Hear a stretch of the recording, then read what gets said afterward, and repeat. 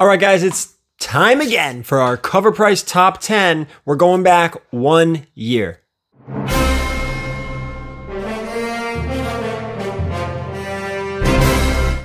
All right, guys, we are going to get into this cover price top 10. We're going to go back 1 year. How did those books do a year ago? Where are they now? What is the trends? Before we get into it, you know what to do. The subscription, the thumbs up, leave a comment down below. And of course, give me a follow on the social media. You have TikTok, Twitter, Instagram, and whatnot, guys. We have auctions every Tuesday night on whatnot. Use the description down below. Get yourself $10 off your first purchase. Also, if you don't have a Cover Price account, check the link down below. Get yourself a discounted discount code. And let's just get into it. Let's get to number 10. This is Special Marvel Edition 15. 1 year ago, Shang-Chi released earlier in the month, and his first appearance was hitting all new highs. This is not typical for the first appearance with a new film.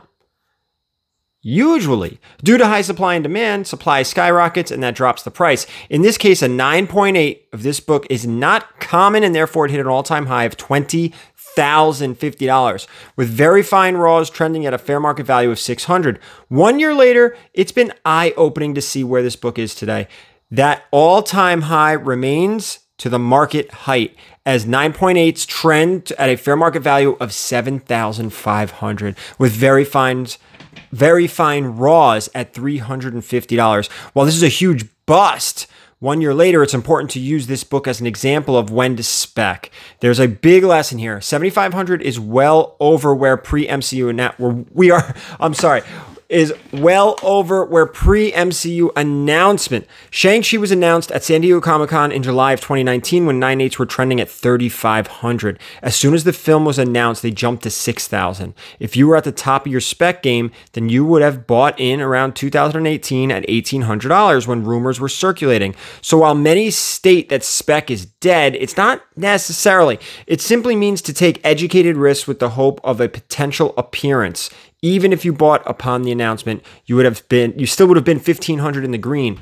Heck, if you bought upon rumors, you'd be $4,000 in the green. But buying at the height of the market right before or at release, there's only one way to go. So keep this in mind when it comes to speculation. Guys, with that, let's go down to number 9. This is Ghost Rider number 28. 1 year ago, there were loose rumors and speculation that a Danny Ketch-led Midnight Suns was in development for Disney+. This issue features the first cameo appearance of the Midnight Suns via a future premonition. Their first full appearance is in Ghost Rider 31. However, the market preference last year went to issue 28, with raws trending at $30 and a high sale of $550 for a 9.8. The newsstand version also had a big sale at $869 for 9.8. 1 year later, there's been no new news on the Midnight Suns, despite hope during San Diego Comic-Con and D23. Therefore, values have dropped to $21 raw, near mint fair market value, and a current 9.8 fair market value of $108. This is now under Ghost Rider 31, which is trending at a 9.8 of a fair market value of $130. This is a bust. The market has flipped on this, though. That's what's crazy. The market was so focused on Ghost Rider 28, it pushed that book to the roof. All of a sudden now, the rumors are gone. Everybody's quiet. The market has dropped. That book has come down. And now we're talking about Ghost Rider 31 being ahead of it. I always liked 28 better, but they're neck and neck. They're neck and neck in 9.8s. They're basically both affordable. And if Midnight Sun starts to become rumored, I would expect this book to come back up. Maybe not those super highs that we've seen, but I definitely think over the $130, the $108, I do think they'll pop up over that. But you got to keep your ear to the ground and see if there's any new news. Let's go to number 8. This is Werewolf by Night number 1. 1 year ago, Variety had recently reported that Marvel Studios was searching for a Latino actor to lead an unidentified Halloween special for Disney+. Variety has confirmed. It's also mentioned in the article that the special could be based on Werewolf by Night and could feature Jake Gomez, who was introduced into the Marvel Universe last year in the comic. Werewolf by Night, Volume 3, Number 1, created by Taboo of the Black Eyed Peas, Scott Eaton, and Benjamin Jackendoff. That's fun. Gomez is described to be a descendant of the Native American tribe Hopi, who has been cursed with whatever, lycanthropy. It's a werewolf thing. Also through his lineage. The news lit a fire under Jake's first appearance in this issue, moving Raws to a near mint fair market value of $55 and a high sale of $300 for a 9.8. 1 year later, we just received our first teaser trailer. While it's not stated in the trailer, it's been confirmed that actor Gael Garcia Bernal will be playing the original Werewolf by Night, which has crippled this Jake Gomez spec. Near mint raw prices have fallen to $32 with 9.8 at $96. This is a bust.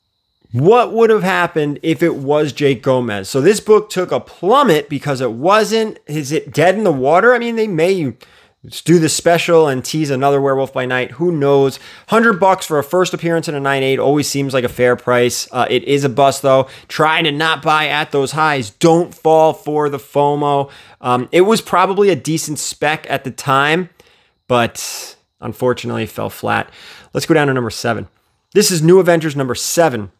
It was this time last year when speculation began of the Illuminati coming to the MCU. However, no one knew when or where. Yet their first appearance in this issue hit $34 raw and had a high sale of $300 for a CGC 9.8.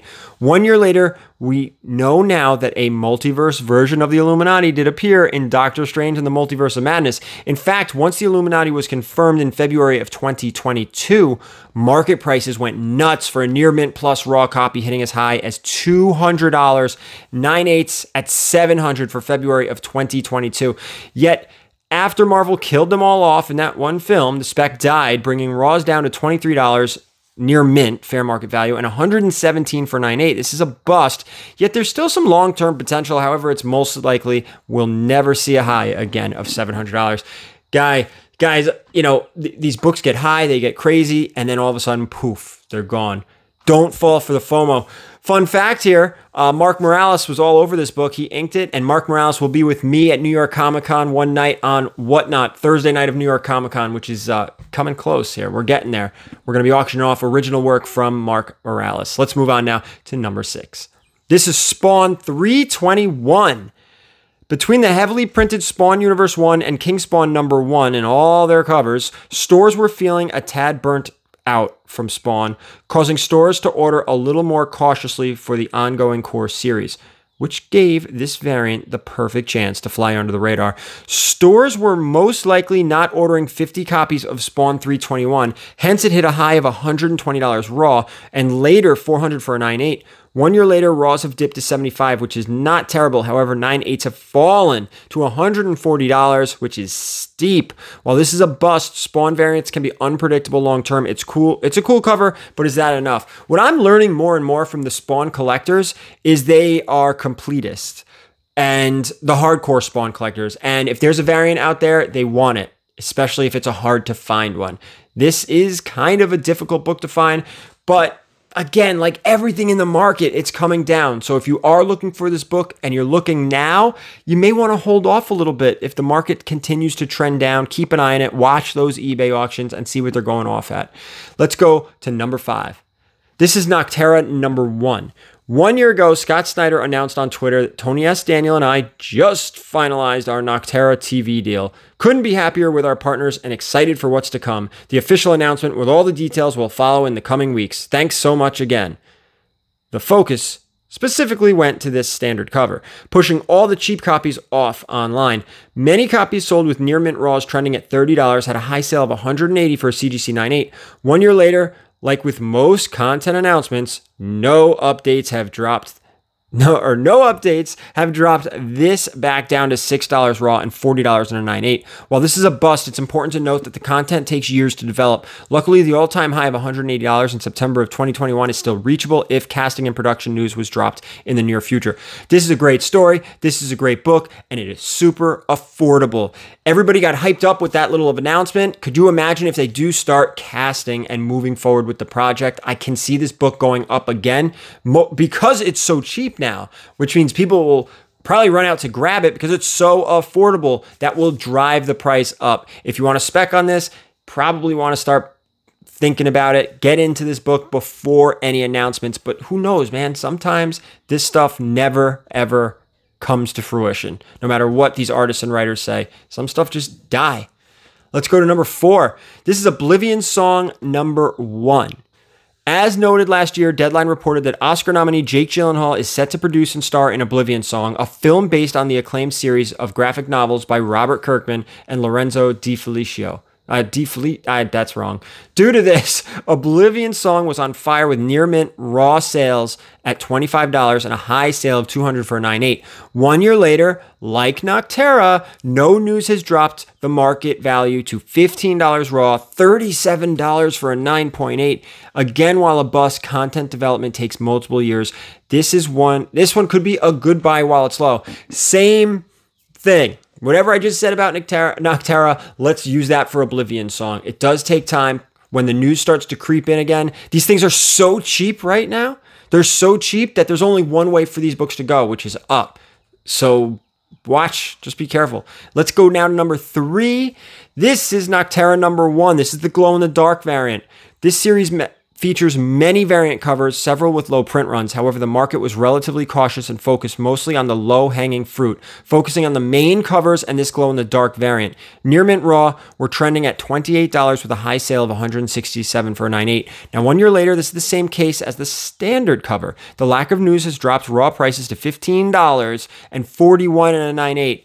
Just go back and listen to number 4 and number 5. Same premise, same idea. Something tells me number 2 is going to be the same way. This is Noctera number 1, the Jock variant. Last year, Jock fans quickly grabbed this B cover, helping it hit $14 for a near mint raw, high sale of $150 for a 9.8.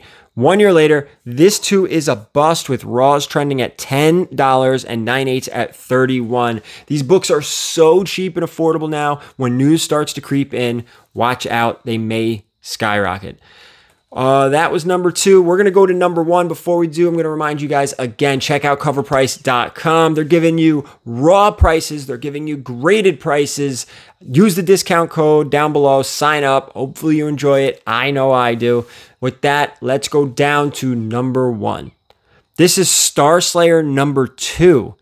Last year, the announcement of the on-screen resurrection of the Rocketeer franchise through Disney Plus created a nice boost in sales for the first appearance of the Rocketeer in Star Slayer number 2. With a Rocketeer backup story and a full back cover spread by Dave Stevens, it trended at $55 for near mint raw and had a high sale of $565 for a CGC 9.8. 1 year later, that $565 remains the highest sold. Today, the first is trending at $30 raw and $280 in a 9.8. If the Disney Plus series captures even a fraction of the original film's charm, then this book could see a slight uptick. But for now, it is a bust, literally busts across the list. Let's wrap this video up, guys. Let's get into it.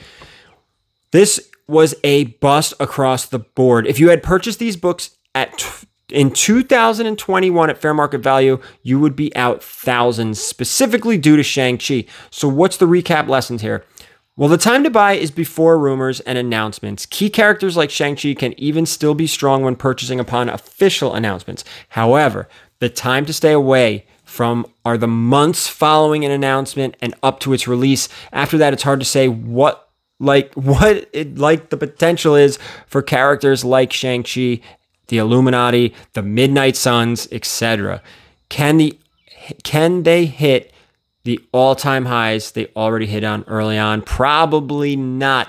But does that mean these are bad investments? Marvel is clearly planning to continue to develop key characters like Shang-Chi. His first is not a book that will get easier to find in high grade. These books may be a bust 1 year later, but many, if not all of these, have some potential. Guys, make sure to check out covrprice.com. Check out those movers and shakers and top 10 list and come back next time because we're going back 3 years. Thank you guys so much for watching. And as always, keep it comics.